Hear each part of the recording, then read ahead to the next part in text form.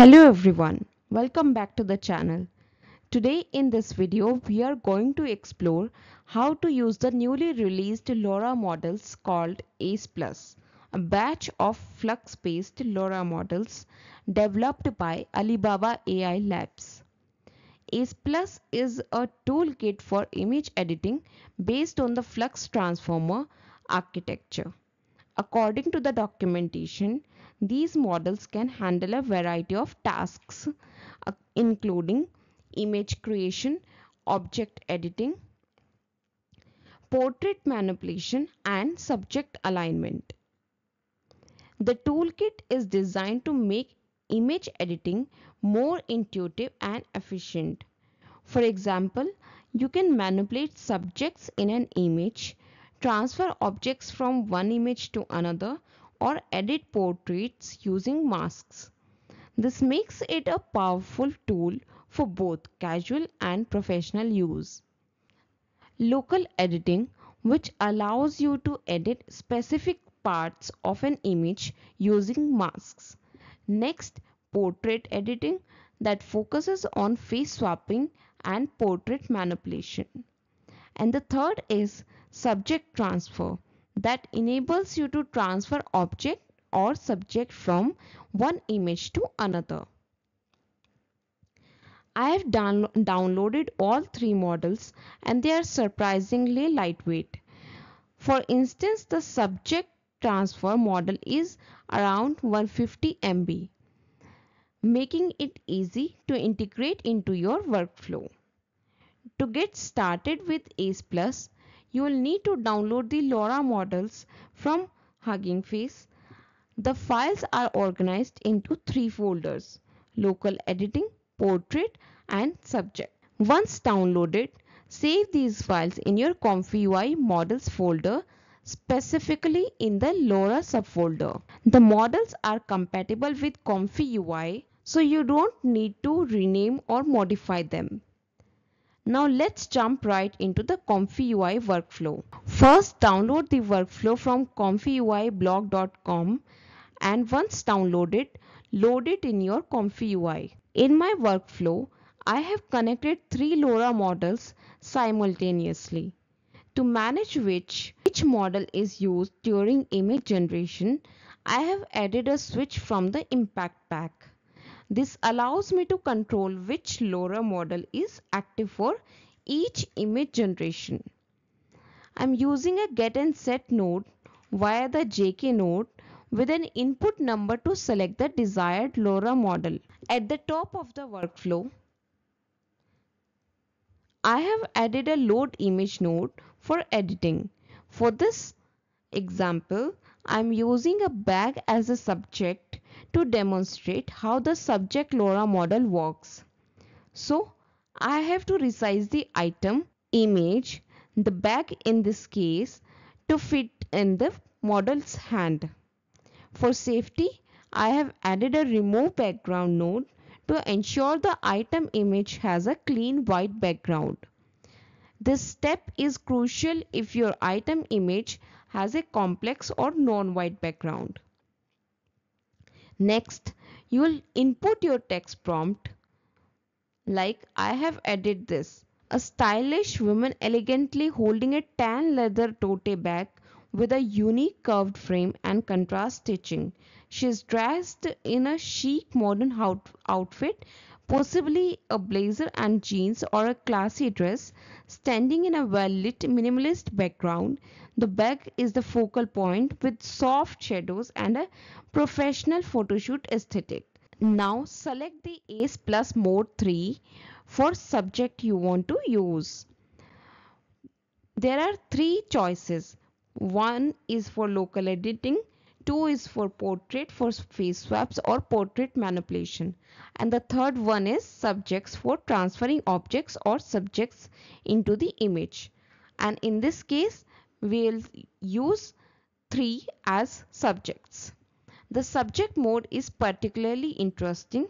It allows you to place a mask and insert an object into the mask area. To use the subject mode, you will need to create a mask. You will manually highlight the area where the object should be placed.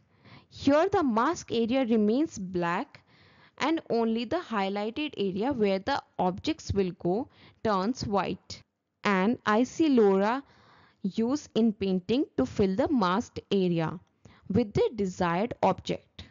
They are built on flux models, specifically flux fill, which I have used in previous workflows for virtual try-ons. In this workflow, the inpaint model conditioning node is used for both Ace LoRa and Ace Plus. It processes the image and mask, then passes the data to the K sampler for generation. The final output is decoded using the VAE decode node. Finally, the result has been generated and you can see her posture is relaxed and her hand gracefully grips the bag's handle. The lighting highlights the bag's texture and details, making it look premium and fashionable. Once it's generated, I like to upscale it for better quality. And for this, I use the flux diffusion model. The upscaler is set to 4 times, which is 4x, which significantly improves the clarity of the image. Let's try testing another example to see how this works in practice. Imagine you are running an e-commerce site and want to update a model's outfit for a new season. Here is how you can do it. Load the base image and the item image. Use the subject mode to transfer the outfit into the base image. Clean up the mask area to ensure the outfit fits perfectly and generate the image and crop out the unnecessary parts. Clean up the mask area to ensure the outfit fits perfectly. Let's generate the image. Result has been generated and in this case I changed the model's outfit to a navy blue tailored blazer over a white button-up shirt, slightly unbuttoned at the top, and the results are impressive. After generating the image, I upscaled it using the Ultimate SD upscale node. The upscaled image was saved in a folder named Flux Ace, comparing the initial inpainting result with the upscaled version. The difference is clear. The upscale image has more detail, especially in the hair, face, and clothing. Let's wrap this up. We have successfully tested the Ace Plus Subject LoRa model, and it's clear that it has several practical applications. For example, you can use it for local editing in print on demand, e-commerce like placing a logo on a mug, or a product like headphones. Let's try another example to see how this works. Imagine you have a mug image and you want to place the logo on the mug. So here is how you can do it. Use the local editing node to create a mask on the mug. You can also adjust the size of the mask. Now add a prompt like a close-up of a matte black ceramic mug on a wooden table with steam rising from a hot beverage inside. And the value should be 3 to generate the logo on the mug. Now let's generate the image. The result has been generated and the AI has placed the logo on the mug. It indeed is impressive. The logo isn't just pasted flat mug. Instead, the AI adjusts its angle and curvature to fit the mug shape naturally. While the logo might not be crystal clear in a wide shot, the placement and perspective are accurate. For production quality images, you can always upscale the output later. And to fix this white area, you can always use Photoshop. Now let's move on to the portrait LoRa model. This model is designed for face swaps and portrait manipulation. Here is how I tested it. I have uploaded two AI generated images, one for the face and one as the base image. Manually mask the face area in the base image. Moving on to next, use a prompt like switch the face of the character and make them smile without showing teeth. And then next is select Ace Plus mode, and here the value should be 2. Now let's generate the results. The result has been generated, and the generated face often has noticeable artifacts, especially around facial features. Even with simple prompts like no facial expressions, the results can look unnatural or robotic. While the portrait LoRa model works, it has some limitations. The model maintains consistency in terms of face structure, but the quality isn't on par with other face swapping tools like RF Actor or Deep Face Lab.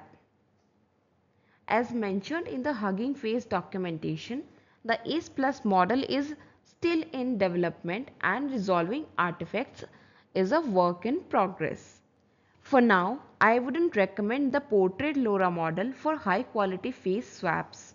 It's better suited for subject transformation tasks like transferring objects or clothing between images. That's it for this walkthrough. If you have any questions or want to share your results, feel free to leave a comment. Don't forget to like and subscribe for more tutorials. Thanks for watching, and I'll see you in the next video. Bye bye.